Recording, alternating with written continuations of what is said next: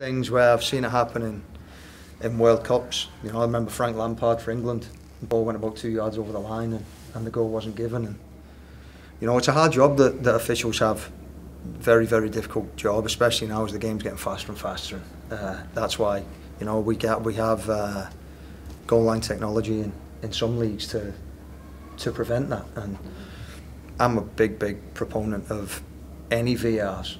You know, making decisions, because at the end of the day you work so hard as a coach, and players work so hard.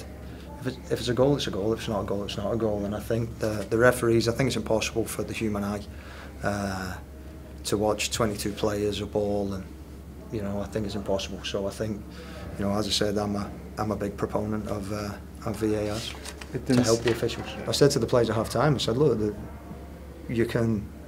a team with weak mentality will feel sorry for themselves and let it affect them. I said a team with a strong mentality will win despite that decision. And I said, look, make sure you go out and win, and then it doesn't feel anywhere near as bad. And the players were fantastic. With this group's got an unbelievable character, as I've said all season. We recruited on character, and you're seeing the amount of goals and the work rate that they put in. The amount of goals you score late in games and the work rate they put in.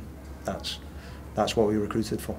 Yeah, you know, I thought 1-0. I thought they started 10 minutes. I thought they did quite well, and I thought they were probably the better team for the opening 10 minutes. They had the win behind them, and they got a little bit of momentum in it. But I think when we adjusted a few things tactically and stopped them being able to switch the ball, then I thought we controlled the game from then. And on another night we could have had 3 or 4 goals. I think their goalkeeper was probably the MVP of the game, in my opinion. So he had an unbelievable game. So really pleasing that we're scoring this, we're creating this many chances. And you know, as you can see, on other days we can score 4 and 5 goals. We're not interested in possession. We're not interested in, you know, it's especially possession in our own half. We want to possess the ball in the opposition half, because you need to be there to score.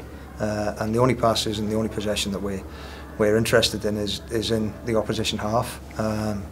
We allow other teams to have possession in their own half, and then that gives us more space to attack them. So the character, the work rate, their ability to play without the ball is what's kind of separating us from others at the moment, and what's getting as many goals. And it's exciting to watch when you see a team work like that, press like that, get as many shots on goal as that. It's really fun to watch this team at the moment. I thought Eddie was fantastic. You know, we played a right back at centre forward because Tucker's out with a concussion. He should be back next week against Rochester.